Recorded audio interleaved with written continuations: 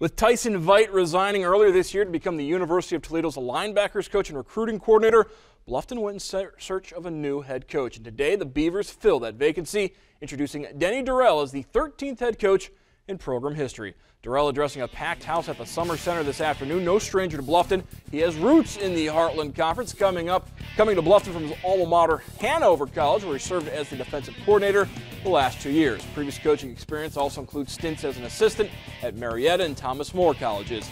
New head coach is inheriting a Bluffton team that finished 4-6 last season, but has gone 14-10 in the HCAC over the last 3 years. Durrell's coaching style heavily influenced by his small-town roots.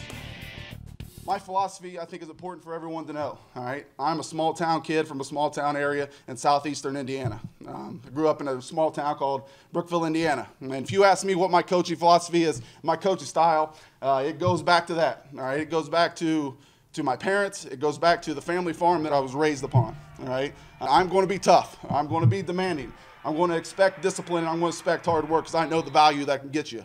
But at the end of the day, I promise you, I'm going to wrap my arms around my players. I'm going to let you guys know how important you are to me and the places that you hold in my heart, all right? And know that I'm going to get you to the best places possible because you're going to know how important you are to me, how important you are to this university, and how important you are to this football program.